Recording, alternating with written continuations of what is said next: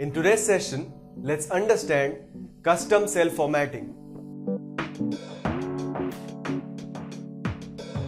Look at the first example. Here, inventory holding period has been calculated and represented in a particular way. The result is a numerical value. However, just for the sake of display, days has been added as a suffix to the number. How do you know this? Just go to the formula bar. Notice that 30 is a number which is represented there.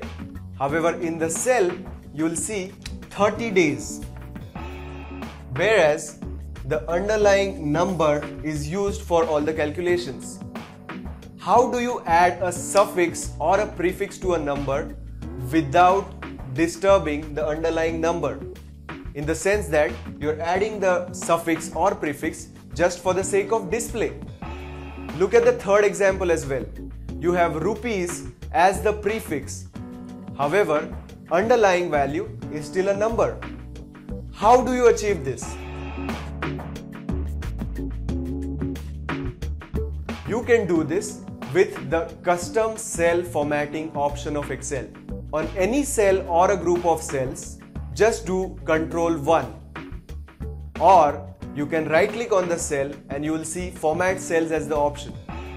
Once you go to Format Cells, go to the first tab there, which is the number formatting options. In this tab, go to the very last part, which is Custom Formats. Here, you just have to specify the format for a given cell, and that will be considered later on just for the sake of display.